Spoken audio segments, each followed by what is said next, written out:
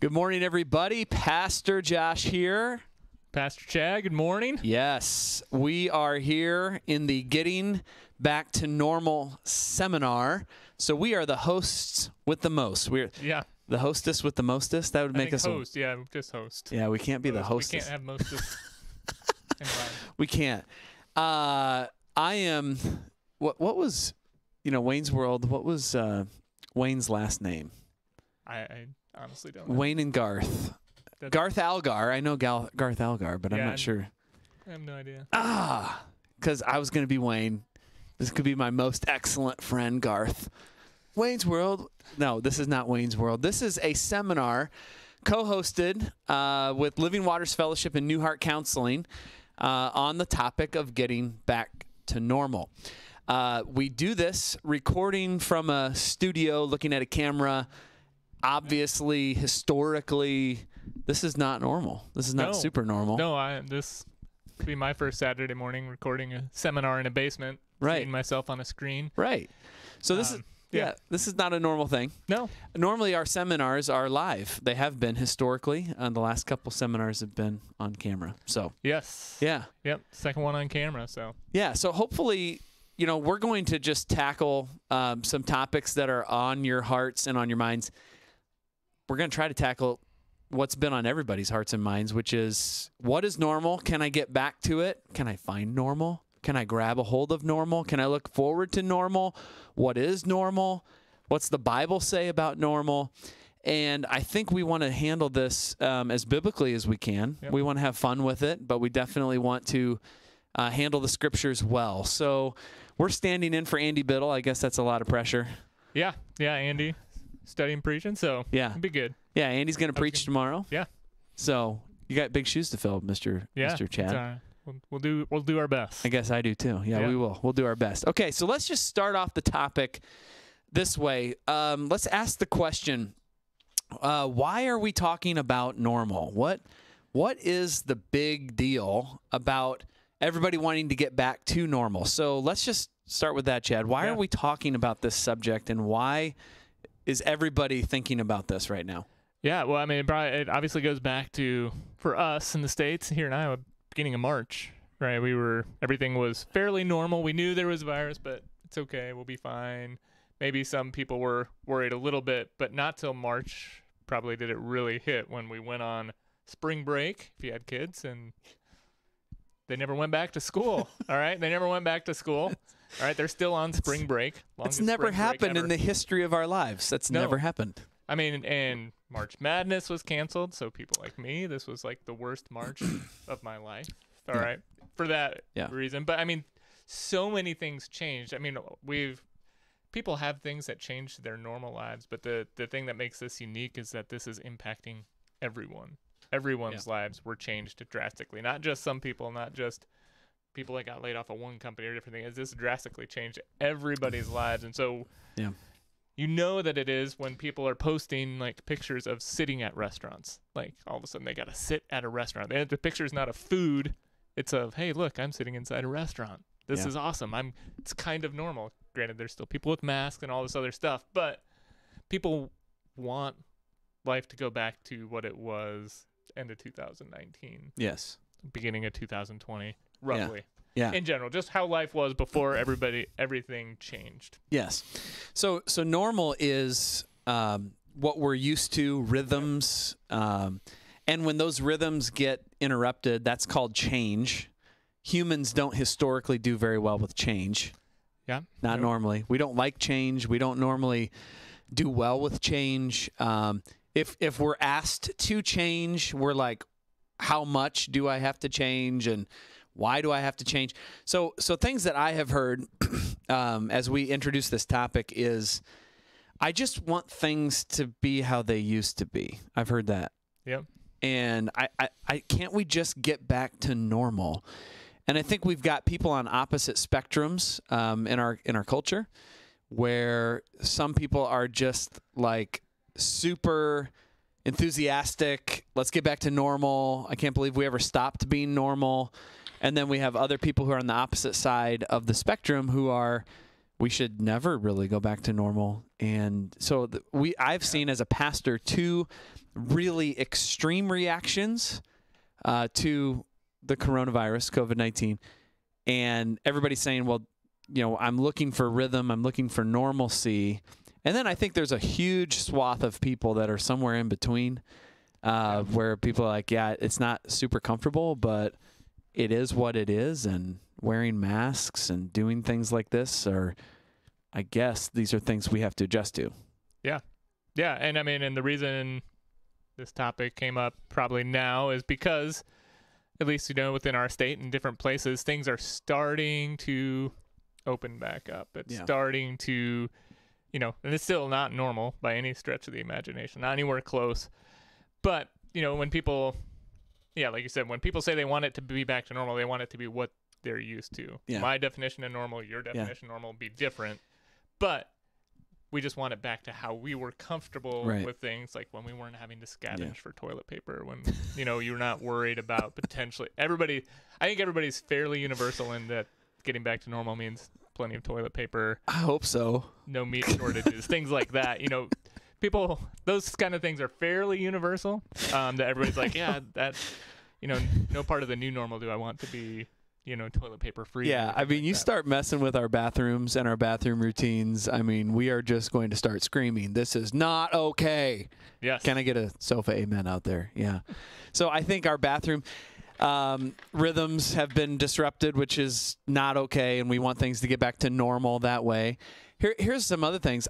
I was just scavenging the internet this week, looking at all the articles on can we get back to normal. And if you just do a simple Google search on getting back to normal, you'll find articles from the New York Times, NPR, Global, the London Times. I was reading articles from all over the world and all over our nation.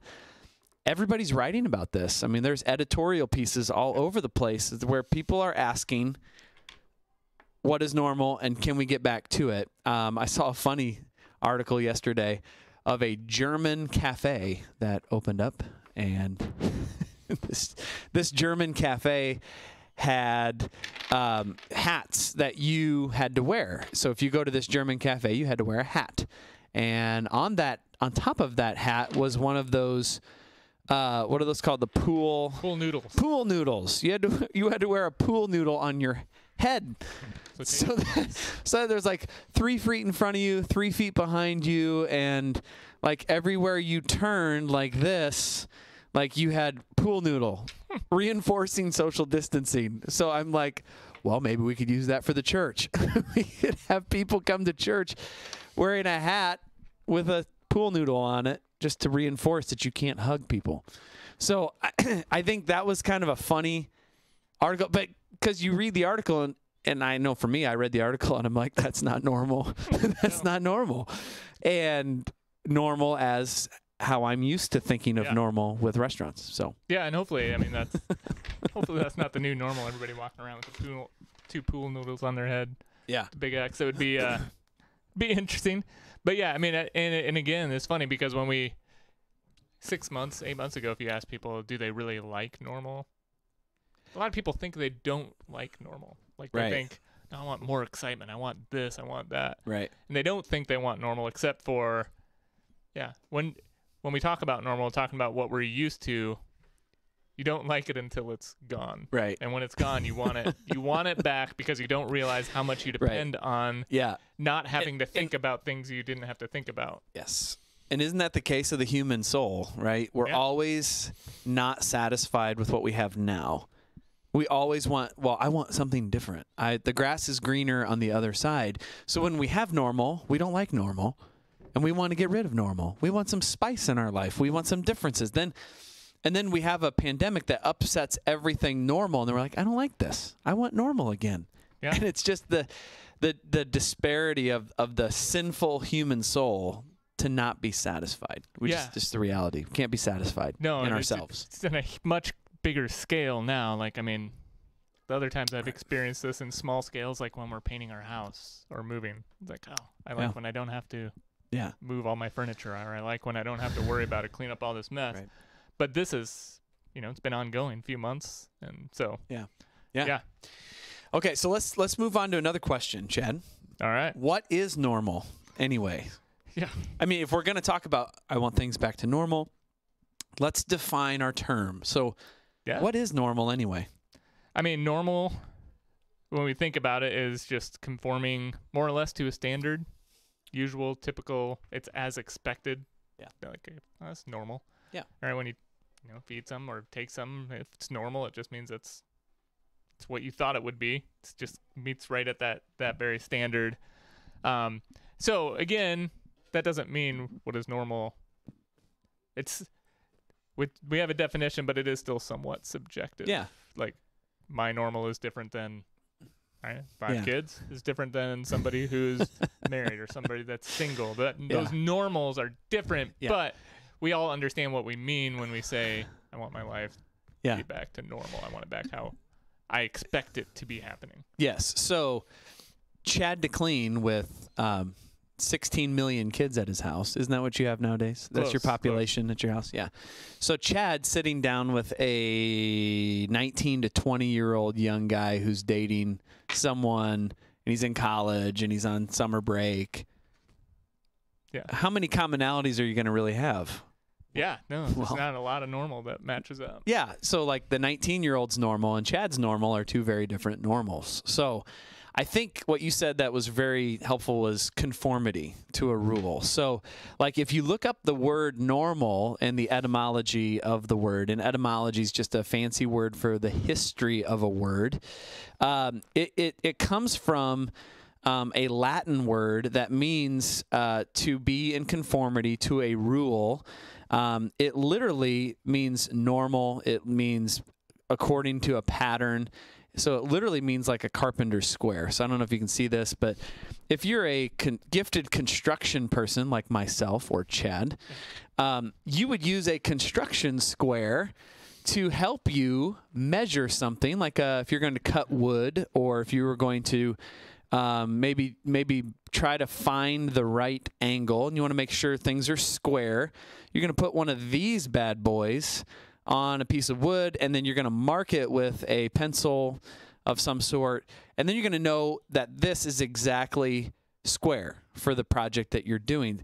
That basically it means you're in conformity to what is a standard, right? So I need these things in my life. These are good things not only have in the construction world, but in your life. You need to know what is conformed to God's rules and even just the normal patterns of what you can expect in life. So it's a really interesting word. I mean, normal. Yeah. This is a really interesting word to study because it does have this idea of conforming to a standard. Yeah. Conforming to a standard being, and we probably have gone through stages. Yeah. Of wanting to be normal. And then you go through your stage of, I don't want to be normal. I want to stick out. Yeah. So, I mean, it just ebbs and flows. But yes, we all have a good understanding of what we mean. So what's normal in our culture, like in America? What's pretty standard? What's conforming to the standard in some general ways? And then I want to get to the nation of Israel because you have some thoughts on Israel. Yeah. Well, no, I mean, just normal, I mean, it just depends. But I mean, for the most people, normal, having a job, having income, house, car, potentially family or friends, things like that. And I guess often what gets mixed up is like when we think of normal, we also think of what makes us comfortable. And because we find comfort in what we can depend upon. Yes. What we think is yes. Good. So basically, again, we're still cultural. We're going to move biblical here in a minute, but culturally, like there's kind of two nuances, two levels to normal, right? And Chad mentioned that the first kind of level of normalcy is just fitting in. Like everybody wants to fit in. Nobody wants to stick out. Nobody wants to be nonconformist for the most part. I mean, there are some people, I guess, that just want to do the opposite of what everybody else does. But for the most part, people want to have a salary. People want to make money. People want to have a house. People want to have an apartment. People want to have a car.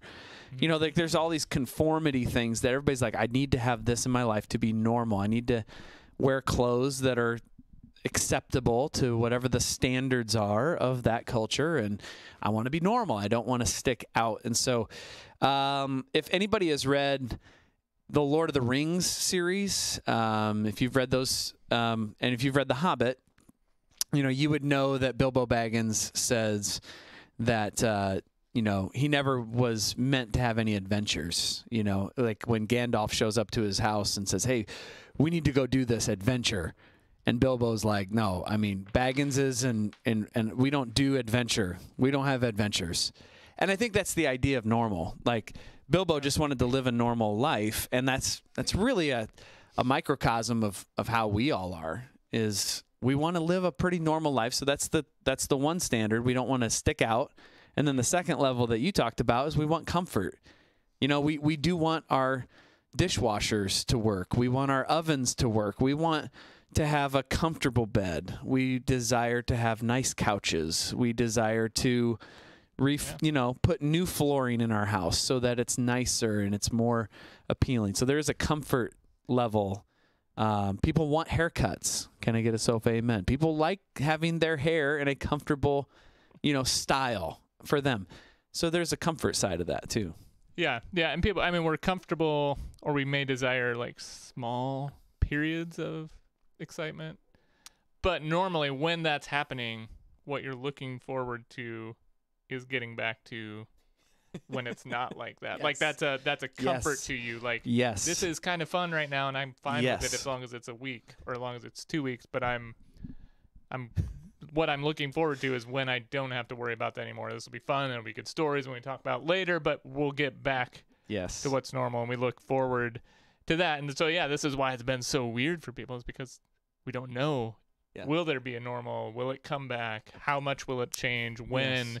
And we're still waiting on things, right? I have kids that are in potential summer sports and still don't know. Maybe not. And you're like, I kind of want to know. Yeah. Because we can, but it's just part of that waiting. Yes. And Jerry Seinfeld, the comedian, he has a new comedy routine on Netflix, and he talks about what you just said. That's why I was laughing so loud, because he just said this as part of his comedy routine. He's like, we want to get out. I don't want to stay at home. I want to get out. And you go and you get out. And then when you get out, you're like, I got to get home. And there's this constant, we like excitement, but we like it on our terms. We like trips and vacations, but we like them in small doses. We like certain friends who are really exciting and fun and amazing people. We like them in small doses because we can't take too much of them or else they'll overwhelm us. It's just, we like normal. We like rhythm. We like comfort. But we like our adventure kind of packaged the way we want it to be. So the COVID-19 is one big packaged adventure that we didn't create, and we don't know when it ends either, which makes us very unsettled. So it does. Yeah. Okay. So talk to us about Israel. You had some thoughts about Israel that I thought were really good. Yeah. So we were talking about, again, when we're talking about normal and the things that we're used to, we can grow very... So the maybe potential negative, the downside to normal is when we get too used to what we're doing and we just grow comfortable and dependent upon that. And so, just thinking through like another whole people group that was radically and, impacted and had their lives turned upside down. You think back to Moses leading the people of Israel out of Egypt. They had been slaves. Their life was not good by any means. They had to make bricks, right? And so, I don't know many people who just love a life of making bricks, all right? And that's all they had to do. But while it wasn't fantastic, it was a known thing. I'm going to get up this morning, I'm going to make bricks, and I'm going to go back and be part of my family. Now, there was rough parts. Obviously, Pharaoh was trying to say, hey, you need to kill all your infant-born baby boys because you have too many and all these things. And he was... And then, after Moses showed up, they inflicted even harder and harsher rules, making them get all their own stuff to make the bricks and things like that. But that was their life. They were slaves. That's all they knew. And so they were doing those things. And while they didn't have an abundance, they had enough. And so they were excited to leave. Right? They weren't like fighting leaving. Who's like, I could be free. We'll be our own country. We can do it. We don't have to listen to Pharaoh. It's going to be amazing. We're going to leave. And so they left. And God, as we know, like you read through Exodus 14, they come up to the Red Sea, and all of a sudden they're faced with their first major conflict of what is going to happen. Life used to be normal. It wasn't great, but it was normal. I could do it. Right. Now, all of a sudden we have an army coming to kill us. And if you read through Exodus 14, I mean, they start off well when they see it. It says, as Pharaoh approached, Exodus 14:10, the Israelites looked up, saw the Egyptians coming after them. They were terrified and cried out to the Lord for help. And it would be great, like, if that was, like, yes, that is what you should do. Because so you can read that. That should be your response. The next part is where they kind of let their cynicism, their sin, everything else take over. Because then they said to Moses, is it because there are no graves in Egypt that you took us out here to die in the wilderness? What have you done by bringing us out? Isn't this what we told you? Leave us alone so that we can serve the Egyptians. It would be better to be a slave to the Egyptians than to die in the wilderness. Yeah. So then all of a sudden their heart was revealed. They were like, you know what? It was so much easier being a slave. We didn't have to run from the army. We didn't have a sea in front of us. Yep. And so they loved their comfort, and they were scared having to walk each day trusting, because it would, all right, now that I have a family and 5 kids. Oh, man. You know, not knowing where you're going each day. Are we going to be camping out here for 2 days, a month, 1 day? Now we have to pick everything up and go. That would be difficult, but it is what God had called them to. And so it reveals our hearts when normalcy is taken away too. Yes. You know, and it didn't take long, and then God provided. They were rescued. Yes. But then next, 2 chapters later, they were complaining again. They're like, well, we had pots full of meat in Egypt. Yeah. In Exodus 16. Yeah. And now we don't. I would rather go back and be a slave and have what I'm comfortable with than to follow God and what he wants. Yeah. Dude, that's a great illustration. So several talking points. One is that Israel they would rather be in slavery because it was a known slavery. It was at least known. You knew what your schedule would be. You knew basically the expectations of what was going to happen to you. But it was slavery. Freedom is more difficult because you're going, now you don't have Egyptian soldiers over you, but you do have your kids complaining a lot about all the walking, and you've got families and tribes all murmuring and complaining, and this is terrible, and Moses doesn't know what he's doing, and like every leader, has been through that before, where it's like, where are you taking us? Why are we going this way? This is terrible. You're the worst. And I think that's part and parcel of like the unknown, walking by faith, and being, getting used to a new normal. That's hard. That's a hard thing. So there's just a lot of things to really see parallels in, Israel's story getting out of Egypt with our story of, we have a pandemic, and just take a stroll through social media and you'll see like, oh my goodness, like tons of people are complaining. Tons of people are super negative about everything. Some people are really positive and they're walking by faith. And then there's just a whole host of reactions, but it basically has just been a revealer of what's in your heart, which is what we talk about all the time in our counseling ministry, is whatever's in your heart is going to come out. Circumstances just kind of help bring the heart out. Yeah. Yeah. Yeah. Yeah. So whatever we're used to normal being, when God upsets the apple cart of our normal expectations, whatever's in your heart spills out. And let's be honest, if you're a person like me or Chad, you're a sinner. So whatever's in your heart's going to come out, and it's not always pretty. Can I get a self amen? It's not always pretty. No. What's inside of you and me when things come and upset what we think is normal. Yeah, and I mean, just like spiritually speaking, sometimes we talk about this. We talk about the Israelites, and we're like, man, so how could you want to go back to slavery? That's ridiculous. Right. But if you're honest with yourself, how many times have you, once you've decided to follow Christ, be like, there were so many ways my life was easier before I made the decision to do that. Like, why do I have to be convicted about this? Or why do I have to feel the need to follow this? And when we focus on those things, we get the wrong, the wrong. And so we are much like the Israelites. We're not in any shape better heart-wise because we were all humans, we were all sinners. Yep. And just as we have looked back and said, oh man, I wish sometimes, we look back, wish, oh, it'd be easier to go back to when I didn't have to worry about doing all these things. It's because we're trusting in ourselves and looking to our own comfort as opposed to those things. That's right. So yeah, it's good.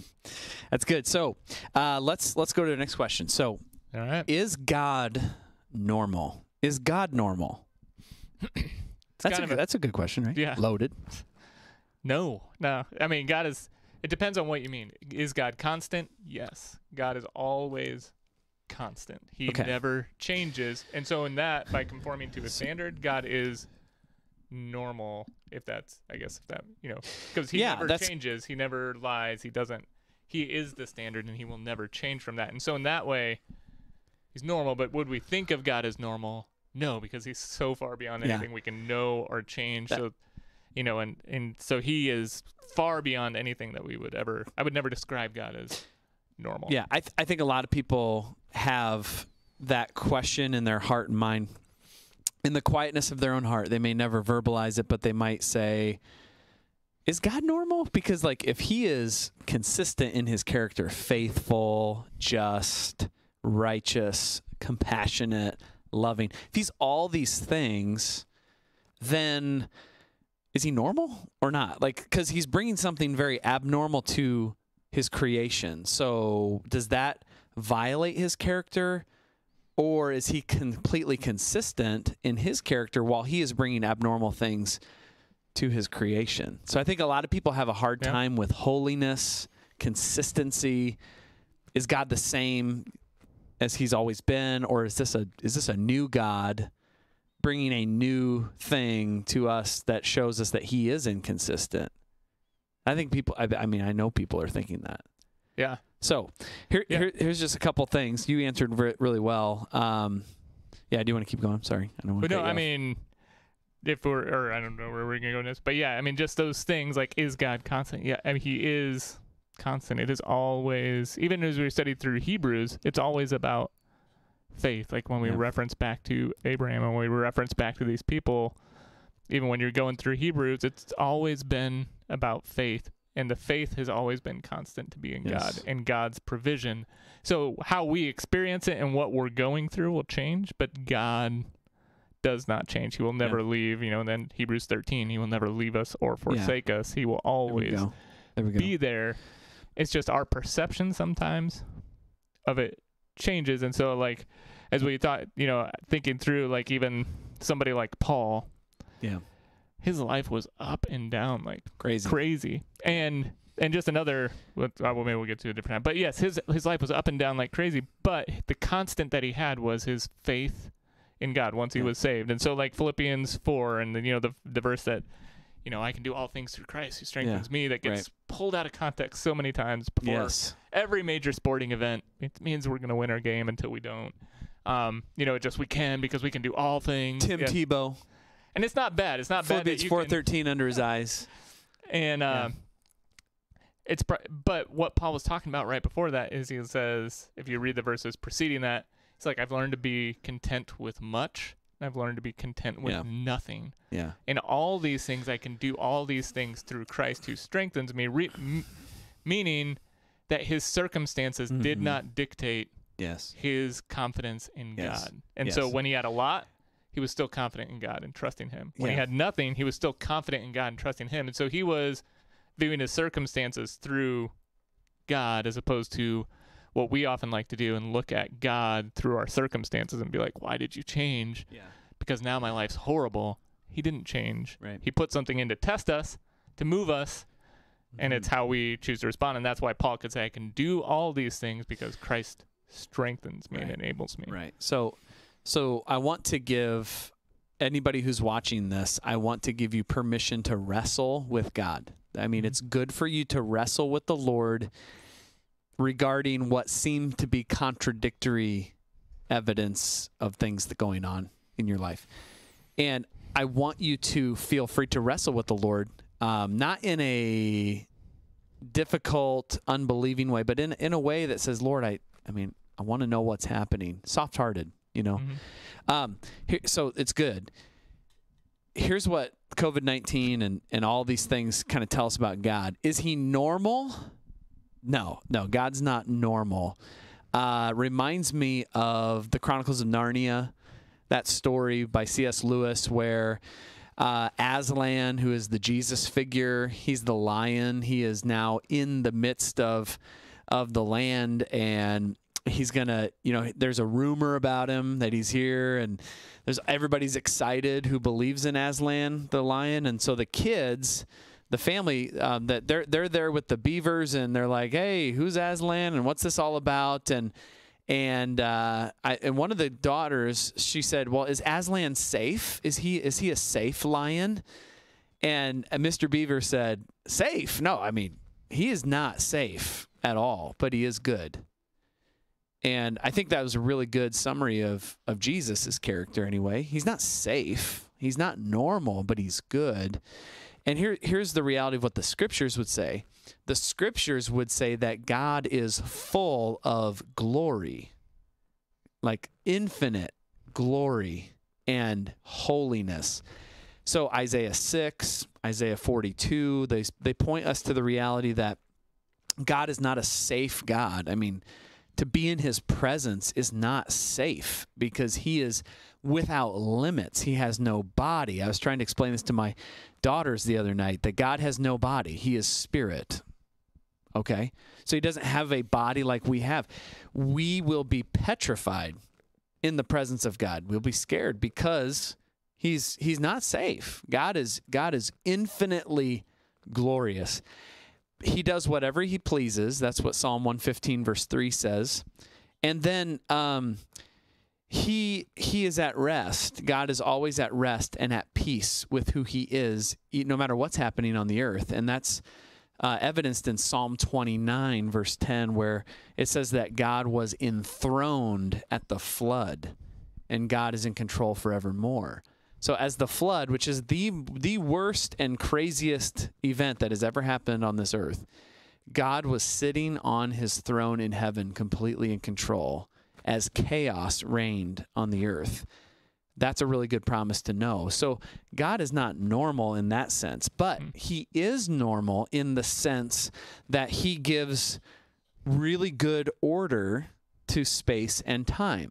So God does give normal rhythms, like he rested on the seventh day.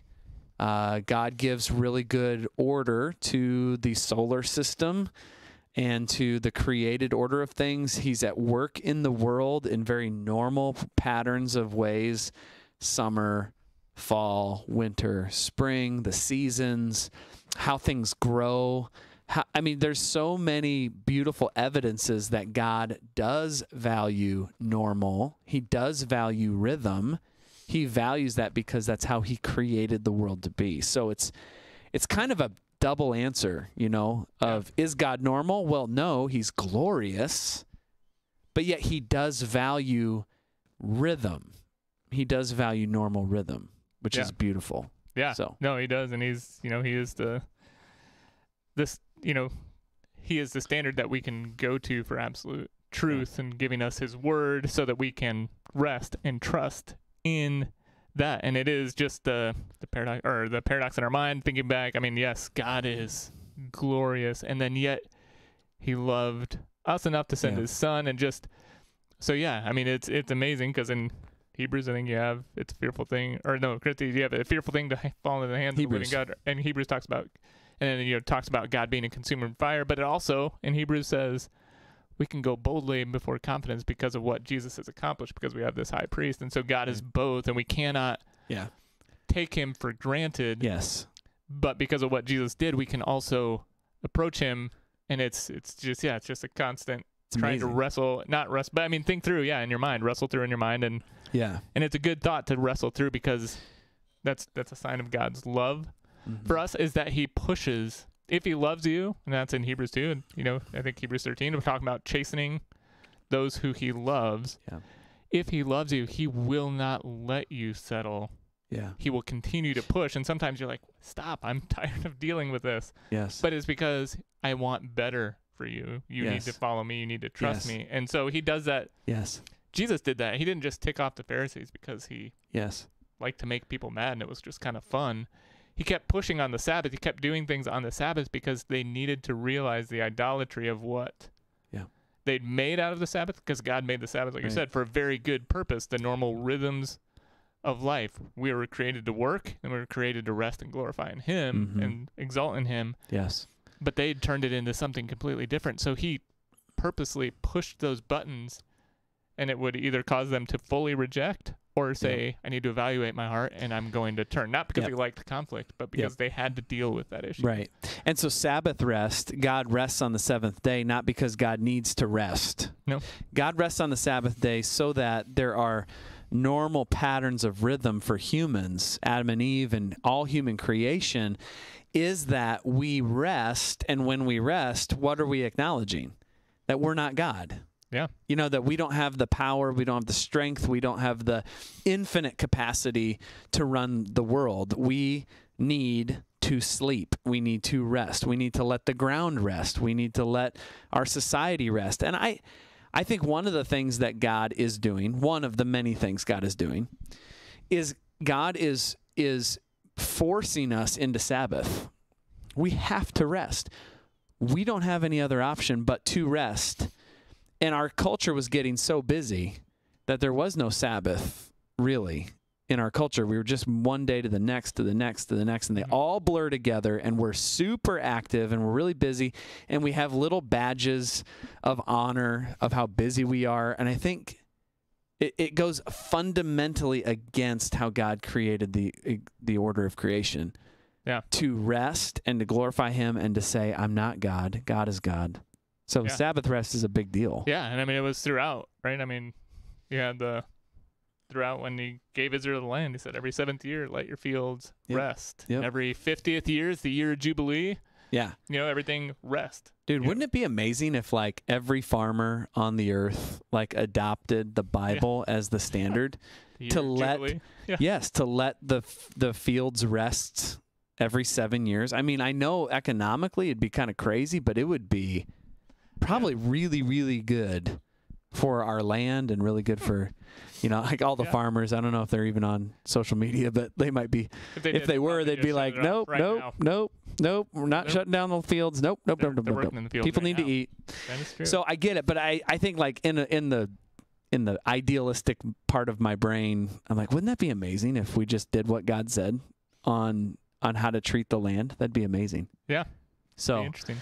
Another thing just to think about, I think one of the major mistakes of humankind is to believe that we can somehow control God. We can somehow manipulate Him, control Him, be above Him, tell Him what He needs to do. I think it's one of the major mistakes of human pride, and one of the major mistakes of the souls of people is to say, God, you owe me this. You need to do this for me. You need to give me what I want. You need to give me what normal is. You need to give me what I think I should have for normal.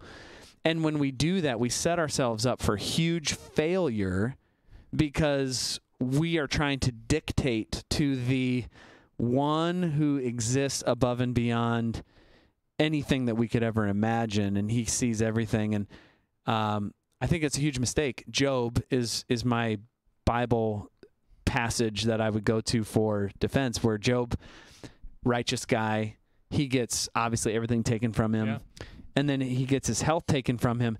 And at the first chapter, Job chapter 1 and chapter 2, you're like, oh, this guy's doing great. You know, he's responding with faith. He's saying, man, you know, God, I'm not going to sin with my lips. God is faithful.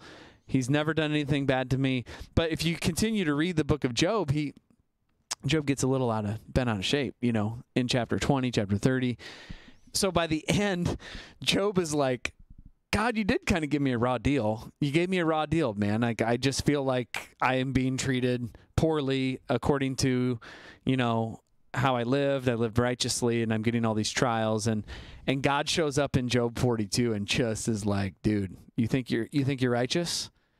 How many times did you set the ocean's, you know, standard for how far the waves could come in? Tell me how you would run the universe for a day, Job. Tell me if you understand how how all these things work. How about you tell me all these things? So God starts pressing in on Job at the end of the book, and he just gives Job all these questions about infinite mystery. And he says, how about you answer all those things? And Job's like, I have no answers. I can't say anything.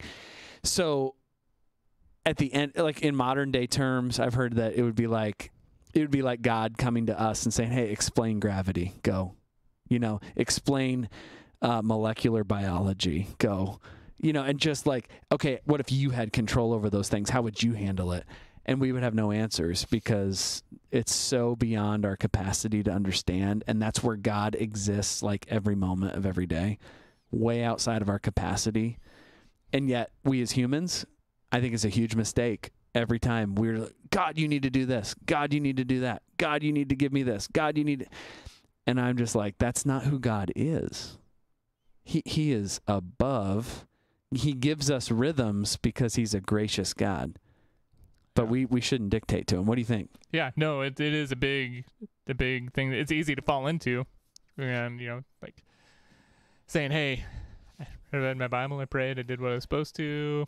Now everything should go exactly how I want. And we get confused sometimes because God does bless obedience. God does reward obedience, which is good. Just like we, as a parent, I often reward kids for doing what is right. Right. But the problem is, right, if you've been a parent, you've done this. So, hey, they did something like out of the normal, or they took initiative and did something. You're like, oh, that was amazing. I'm going to, we're going to get some ice cream or do something cool. Yeah. And you do it. And then the next time they're like, well, hey, I did that. Where's the ice cream? Right. And we're like, what do you mean? That was just a special thing. I just wanted to reward you. And, but in the same sense, that's what we do to God all the time. Like, remember that one time you gave me, brought this in when I needed it. Yeah. Where is it? I just did the same thing. I just prayed the same prayer, read the same Bible passage. You need to do the exact same thing. We want to turn it into a formula, and that is just hardwired in our brain, just like reading through the Old Testament. Thing that comes to mind is the Ark of the Covenant. And Israel was struggling when Eli was priest. Samuel was young. And they're like, you know what? What will win this battle for us? We'll bring the Ark of the Covenant and we'll destroy the Philistines. No trust in God, complete trust in the Ark. In the Ark, thinking we can control God's blessing by bringing this very important item into battle, and then God will be forced to. And God's like, no, sorry. Right. And they were routed, and the Ark ended up in the Philistines. So not to go too long, but their trust was in the wrong place, and we do that too often. Yes, they were trusting the Ark. So let's move forward here, and let's say what was normal in the Bible. So you've already mentioned Israel coming out of Egypt. You just mentioned Eli and his kids as high priests. We've mentioned Job, and maybe let's talk about maybe a couple other Bible characters that we should highlight. We should highlight what normal looked like for them, because well, I mean, right, so when we look at the Bible and we read through it, when we think through it, the Bible is really a record of all of the not normal for the most part. Yes. Right? I mean, nobody looks at the Bible and be like, oh, my favorite story, remember those 364 days Noah was on the ark that we don't know anything about. Right. No, we don't. We talk about the flood. We talk about getting on the ark and getting off. Yes. All right. We don't talk about, David was king for 40 years. We don't talk about, wonder what, 39 of those years were like when we don't know anything about what happened when he was king. Right. I like David and Goliath. I like when he destroyed all these people. We all like the exciting stuff. We don't watch movies about normal. We don't watch shows normally about normal. And that's the thing. There is a lot of... Watch Chad brush his teeth on Thursday. Yes. We're going to have a live feed of that. Hopefully the pandemic ends soon, because that's the point we're getting sometimes. But sometimes we miss that in the Bible. There is a lot of normal in the Bible. We just read over it, right? I mean, we went through Abraham, right? I mean, Abraham, 25 years in between, but there's 13 years from... Ishmael to Could we say that we overlook the passage of time? Yeah, we overlook it because we jump story 5 to story. verses in Genesis 6 covers 120 years of Noah building a boat. That's 120 years. 120 years. Okay. Every day building a boat. 120 so that's how years. long it would take Josh and I to build a boat. Oh my goodness. Right now. Oh my goodness. And just a small boat to fit on Easter Lake. Yeah. So 120 years. 120 years times 365 days is 43,800 days of somebody's life. Yeah. Encapsulated in about 6 verses. Yeah, and we just Genesis 6, and we're like, 43,800 days. Okay, moving on. And I think that's a huge overlook from us as Christians as we read our Bibles. We forget about all the common moments. Yeah, all those things. The whole year they spent in the ark where we don't know anything about Abraham from when he was promised, from when, that's like a jump verse from Ishmael to Isaac, like in 13 years. All of a sudden he's 13 years old. So that was 13 years of Abraham doing stuff we don't know anything about, living everyday life. And all of those things, Paul, right? When we think about Paul, we think about his conversion. We think about his missionary journeys. Yes, correct. Galatians, you read the Galatians, I think Galatians 1, 2, his testimony, there's 13 years from when he was saved. I mean, he spent 3 years in the wilderness by himself. Nobody knows about that time. Yeah, nobody knows. I mean, obviously a lot of theory, speculation. Was he like Jesus ministering to him there, like learning, who knows what? We don't know. And if God wanted us to know, he would have clearly recorded it. So we don't know. But so I think what the importance that we need to remember is, so what does God call us to do in normal everyday life? Because I would say what took place in those normal times allowed these people to accomplish what they accomplished in the abnormal. Yeah. When the huge events show up. Yep. Because so much passage of time between, like, you go and you read about Abraham, you read about Moses, you read about all these people, Noah even before them. There was a lot of time even in between all those people. Yes. Things we don't know about. God didn't disappear during those times. He was there. Right. And so I think an important thing to consider for us is what does God ask us to do during the normal times to allow us to handle when absolutely. It's not normal. And that's a lot of times depends on how we deal with it, how we handle it. Yes. And if you're a professing Christian, your spiritual disciplines are so crucial. Monday, Tuesday, Wednesday, Thursday, Friday, Saturday. Like, what are you doing in the mornings? What are you doing at night before you go to bed? If you're on your phone, like first thing in the morning, like you're waking up and it's just like groggy, but you're going to check out Twitter, you're going to check out Facebook, you're going to do all that stuff. You're setting a pattern spiritually for your normal everyday experience. If at night, you have this in your bed, which, is not always the best idea, but you're watching a Netflix thing or you're binging a show. Like, those are all normal decisions that we make Monday, Tuesday, Wednesday, Thursday, Friday. And I don't want to be legalistic about it, but I do want to say that, like, how we handle the normal spiritual disciplines of prayer, Bible reading, serving other people, loving other people, thinking of others, doing things actively with our minds, that will come out in a crisis. In a crisis, you won't be anybody different than you are normally, except in a crisis, who you are is magnified. It's bigger. Like, it's more on display. And if you're like the athlete who maybe hasn't worked out the entire off season, but you're like, I'll be fine, nobody knows. And then you show up to the first practice or two and you puke your guts out at every practice because you're like, oh, I didn't do any conditioning in the off season.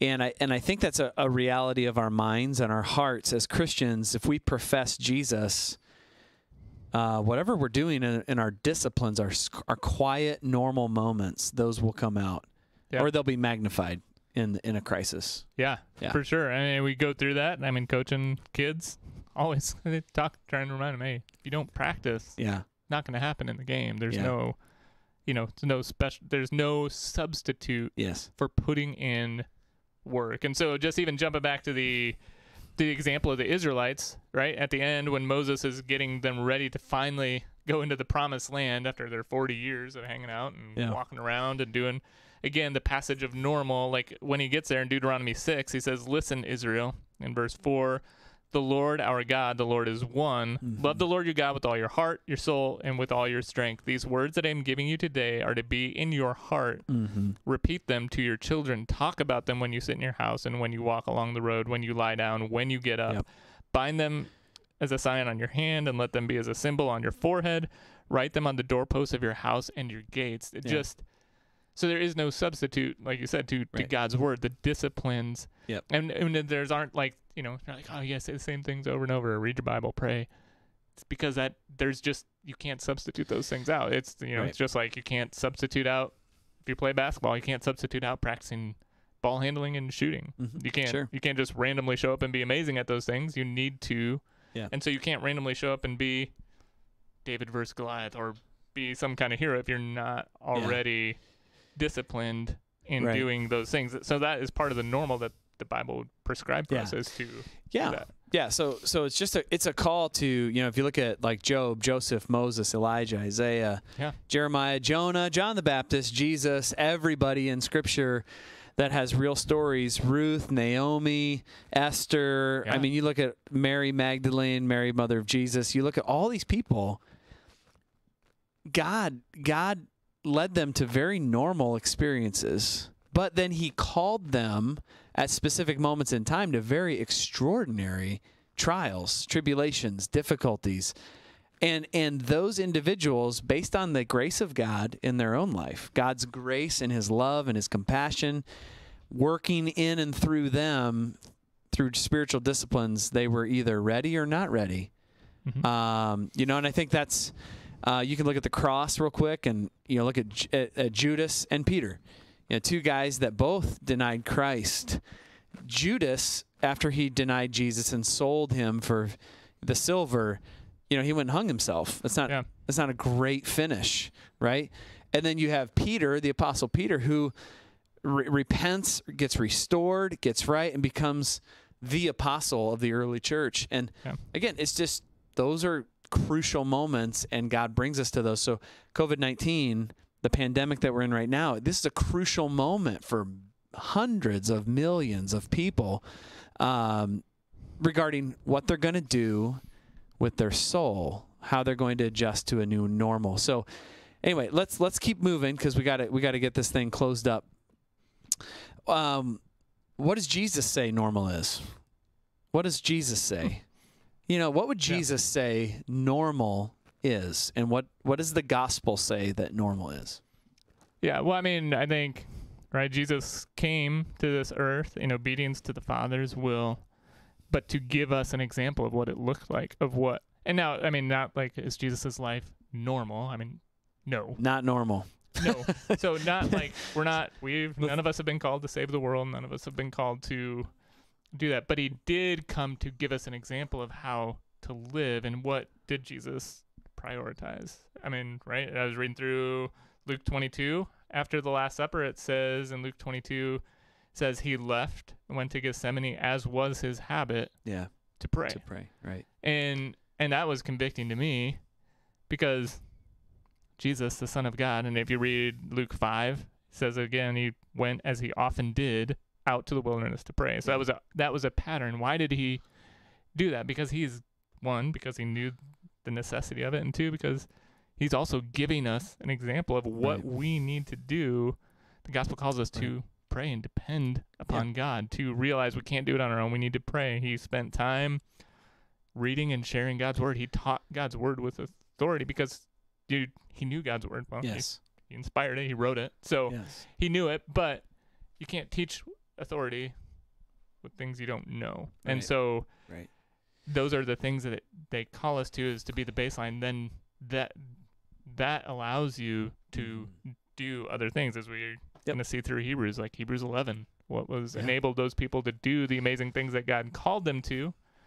It was walking by faith, which was trusting in God, believing he is who he says he is. And the only way you get to do that is by knowing him through his word and prayer and obedience. And, you read through Hebrews 11, we like to focus on all the good people, all the things that are amazing, the people that, defeated armies, killed lions. And then you get to the part where then it switches halfway through the verse, and they're like, and the people who got imprisoned and sawn in half and tortured. You're like, the trials. That's not the part I wanted to be, you know. But I mean, throughout it, God calls us to whatever it looks like. Rest, trust, walk after him. Yes. This is amazing. That's a really good answer. Jesus is not normal in any way, shape, or form. He's so abnormal because he is the Son of God. He dies on a cross. He resurrects from the dead. He lives this life that is just different, right? He's with people all the time. He prioritizes prayer. He does miracles. He teaches thousands of people. And then he's willing to give it all up so he can go die on a cross. This is abnormal. But if you look at Jesus as well, he also is very normal in that he works a job swinging a hammer on a construction site for 30 years. I mean, that's just what he does. So Jesus, even in his life, he is so beautifully perfect. He's a guy that has understood normality. He understands rhythm. He understands being faithful to a job. He understands all those things. And then he also has the abnormality of his 3-year ministry, which is just crazy. And then a death on a cross and a resurrection. All the while focused completely on his mission, which is to glorify God and to fulfill God's purpose to save humanity. Now, don't divorce the Bible from real life, because in real life, Jesus had to deal with a tower falling on a bunch of people. There's all these crazy circumstances happening. People are dying. People have cancer. People have sicknesses. Jesus is in the midst of a crazy world, just like we are right now.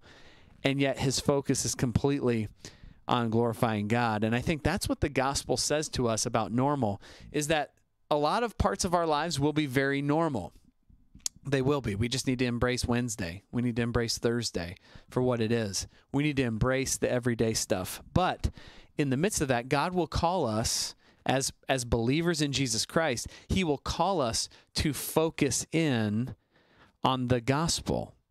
All right. So the resurrection of the dead, Jesus Christ conquering people's hearts through faith, leading people to salvation, leading people to growth in Christ. Believers are supposed to be focused in on the glory of God and the good news that Jesus came to die on the cross and rise again. That's the main focus of Christians. Now, Christians have been focused on that purpose for thousands of years. In the middle of wars, famines, peace, prosperity, social revolution, ages of discovery and science and the development of technology, all of that stuff that has happened over the last 2,000 years, that stuff's not going to change. The focus of Christianity is always on the glory of God and the gospel, the good news that Jesus Christ came to die for sinners like you and me. That is normal. That's the normal focus of a Christian. Everything else is free game. We could have COVID-19. We could have some other crisis. We could be in a season of prosperity. We could be in a season of revolution. We could be in a season of all different kinds of things, but that's not the main issue of Christianity. The main issue of Christianity is that our minds and our hearts are focused on Christ and the good news that Jesus can save people. So, yeah. No, as we think through this, I mean, as we, as we're going through it, just like even practically thinking through, normal and what it is and our desire to get back to it. Just questions I've been thinking through too. Yeah. What is, what is good about normal? Yeah. And what is potentially a snare good about question. Normal? Because, right, if we're honest, there are things we've had to cut out. Some things potentially should stay cut out. Some things are good to add back in. So, like, getting together as a church should not stay cut out. Lord willing, that's Amen. Getting added we back should get in. back together. But other things that we used our time, because we had this time, because we had a whole bunch, that we used our time for, maybe those things should stay cut out. And, there should be a new normal that we can get to that could be beneficial. So, like thinking through what's something I had to cut out that I should keep cut out? What's something I've had to add that I should keep added? There are potential things you added that you should get back rid of because you had extra time. So right. Yeah, that's good. And I think that brings us to the finish of our time this morning of the seminar is, how do we get back to normal? I think a lot of people are asking that. What are we doing with church? I got that question this morning, Pastor. What are we doing with church? Are we getting together? Are we not getting together? And when and how and what? And I think we just, as we've talked about the gospel is the main focus of our hearts and our minds during these days. I mean, we should have more of God, more of His Word, more of His promises, more prayer time, more meditation time. And I think, getting back to normal, if you're talking about normal as no masks, no social distancing, the return of sports, all those things, it's going to be a while. It's gonna be a year or two before things really get back to what we would say, quote, is normal. So I think we need to just jettison the ideas that we can just move on unfazed and unchallenged by this time. I think it'd be really foolish to move right back into what we believe is normal for our experience. I don't think that's wise. I think we need to stop. We need to pause. We need to pray. We need to think through these things. And my goodness, if you need to wear a mask, wear a mask. These are recommendations. These are things that we need to respect social distancing. And I'm a hugger by nature, man. I want to hug people and love people, but I'm also going to measure out now my focus on the gospel for the love and the care that I have for other people. I'm going to give up some liberties that I might have in Christ so that I can minister to a brother or sister in Christ. I'm going to do that. There's no way to just think through, well, I want what I had in 2019 or 2018. I think in your mind, you have to think, is that of God or is that of me? Is that desire from God or is that from me? Because normal in our world means security. I want security again. I don't like uncertainty. I want security in my relationships in the economy. I want security in travel. I want to go on a vacation again.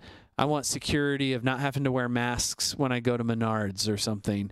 I want the security of future hope. I don't like all the doom and gloom from all the news stations.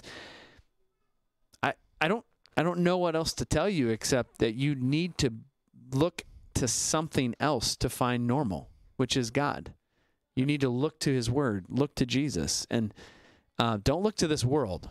Because if you set your mind on the world, your head's going to spin because of all the information, and you're going to feel so depressed and discouraged because you're reading and following all these human institutions for your hope, which humans are never meant to be that for other people.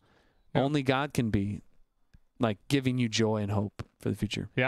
Yeah, encouraging one another to trust in God, to turn back to Him, encouraging each other while it's still today. In Hebrews, and that's encouraging people to God, not just saying, hey, great work day or good job or things like. I mean, it's encouraging people while it's still today to follow after God. Yeah.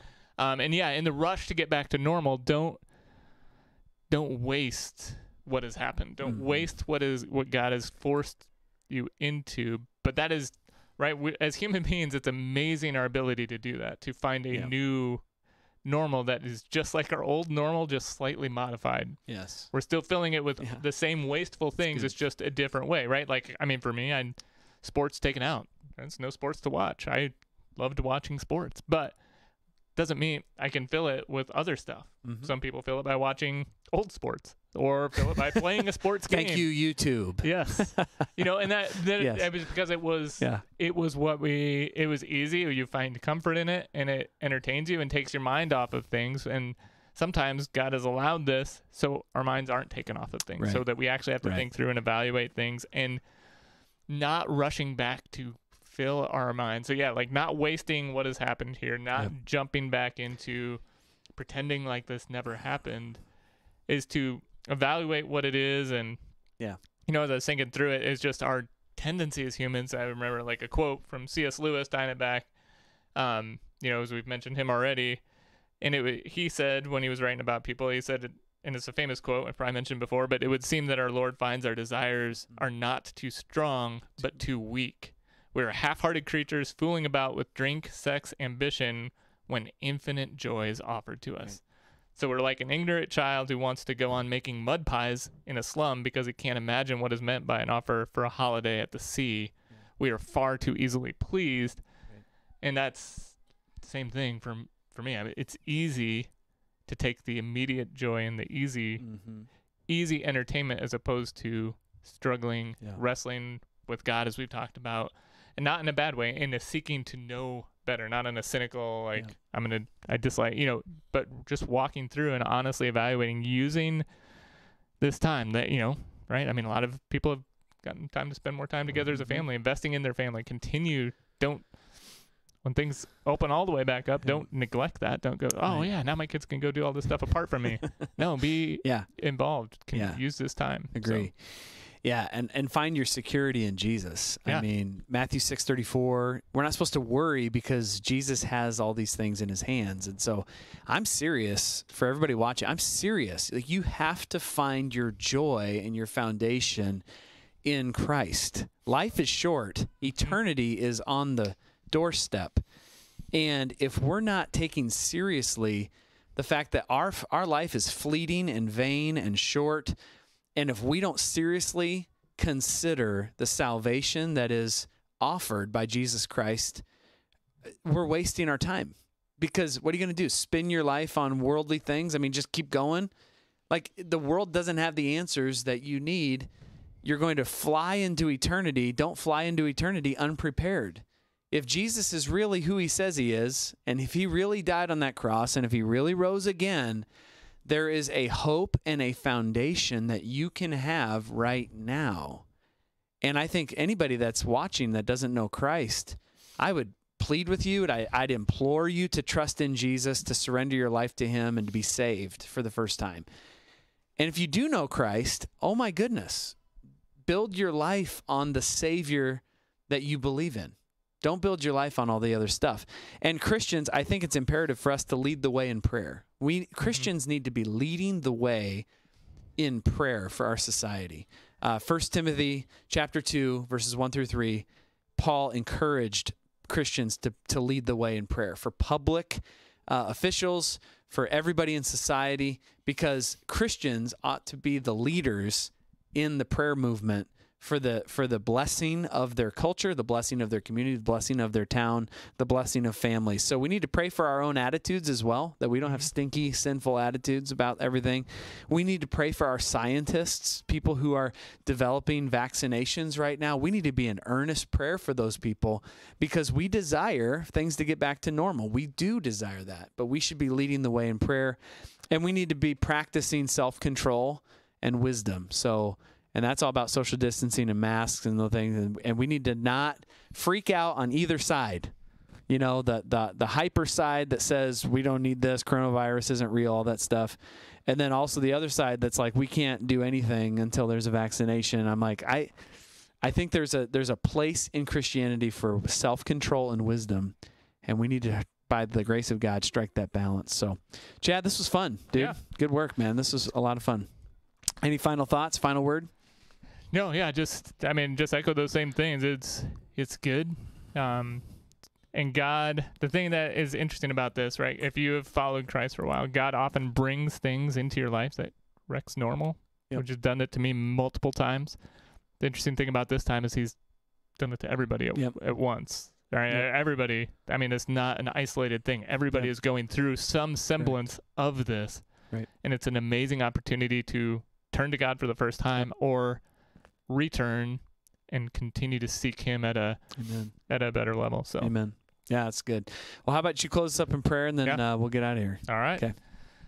Father, we thank you for this morning. Thank you for the opportunity just to discuss, Father, who you are. Mm-hmm. And Lord, we don't, outside of you, we wouldn't even have really an understanding of normal or what normal is. Lord, it's because of your blessing and your gift of life and your gift of your Son that we even have an understanding of life and of normalcy and of just the blessings that you bring each and every day. And so, Lord, we just pray this morning that in our, Lord, our desire to seek normalcy, to seek coming a normal everyday routine, Lord, that we would just continue to find our hope, our joy, our confidence in you and you alone. and not in the gifts that you give. And so, Lord, we just pray that you would keep us from making idols out of things that you meant to be blessings, and Lord, that we would follow you. Lord, and if there is anyone that is listening today that is not yet given their lives over to you, that has not repented of their sin and trusted your Son as Savior, Lord, that today would be the day. And Lord, we just thank you for who you are. Lord, may we just continue to seek you as we move forward in Jesus' name. Amen. Amen. Thanks, everybody, for tuning in, and I hope you have a great day.